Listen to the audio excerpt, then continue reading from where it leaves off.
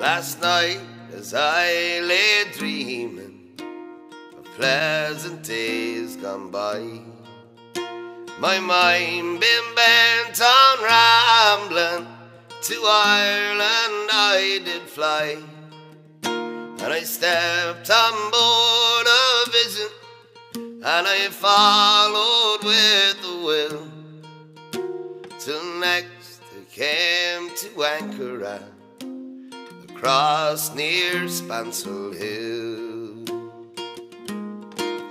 It being on the 23rd of June, the day before the fair, when Ireland's sons and daughters and friends assembled there, the young, the old, the brave and the bold, their duty to fulfill, at the parish church near Clooney, many miles from Spancil Hill.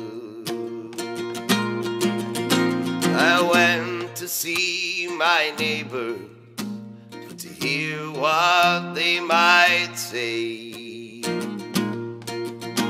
The old ones were all dead and gone, the young ones turning grey. I met the tailor Quigley, he's as bold as ever still, and he used to mend my breeches when I lived in Spancil Hill. I paid a flying visit to my first and only love.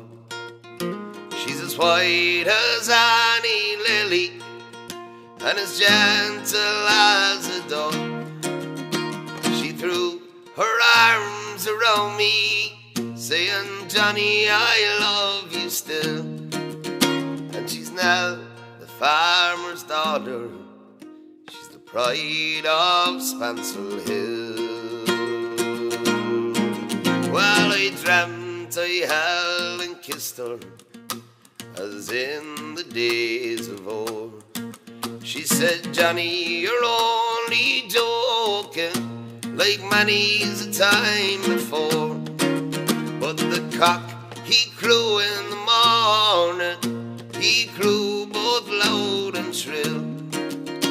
I awoke in California, many miles from Spancil Hill. I awoke in California, many miles from Spancil Hill.